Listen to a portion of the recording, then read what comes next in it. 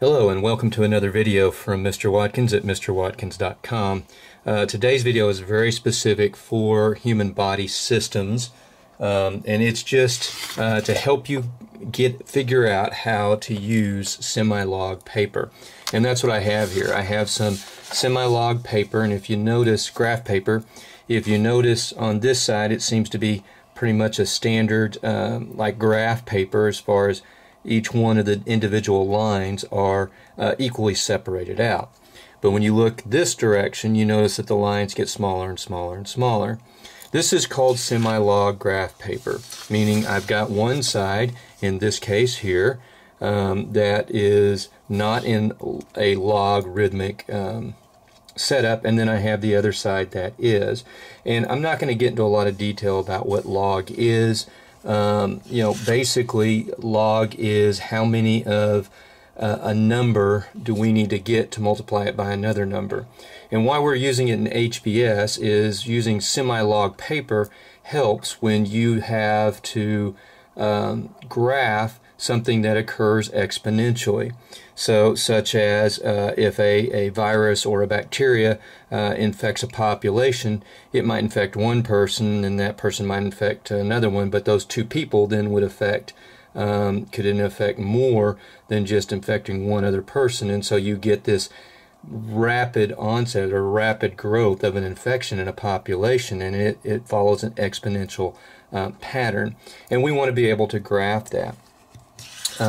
And so when we look at this graph paper, whether you have it in this direction or in the other direction, landscape size or style, you're using this where it gets smaller, this part, this section, to basically help you with the representation of that exponential growth, if you will, or that exponential change. So let's assume that we're going to follow the path of an infection over so many days or weeks. So that's a pretty standard, one day. We're not getting exponential growth here. We're not getting something that's occurring exponentially.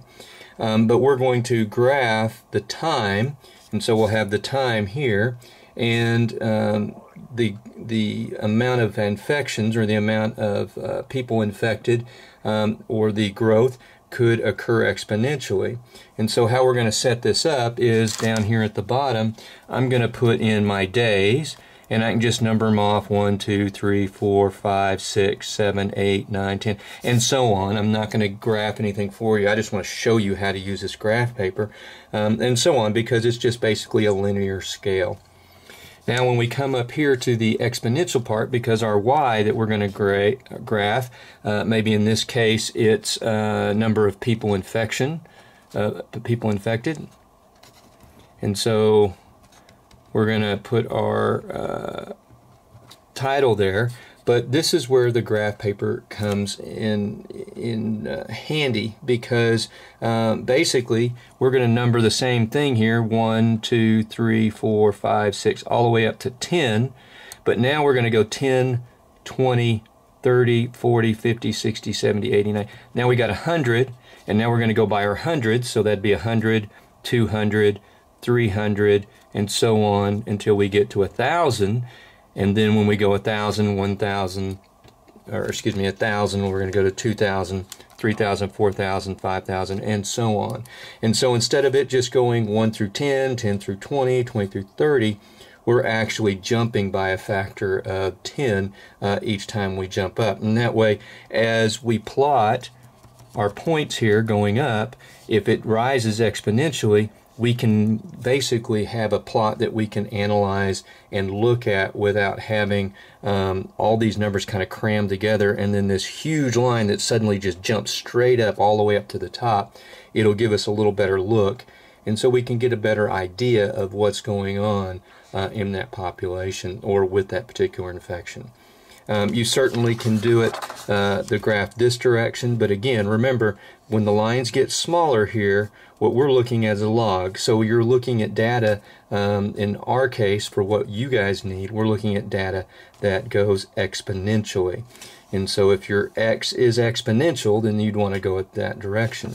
But typically our x is not, because we're looking at time and we're not looking at some exponential piece of time. We're looking at, number of days or number of weeks, and we're measuring the amount of infection, the amount of growth, that kind of thing, and that tends to go exponentially. Hopefully this helps you understand how to use the Semilog graph paper. Granted, this is very, very brief. It leaves out a whole lot of information that your math teacher and others could probably help you with, but this should get you through this unit or this particular lesson in HBS. Thank you and have a great day.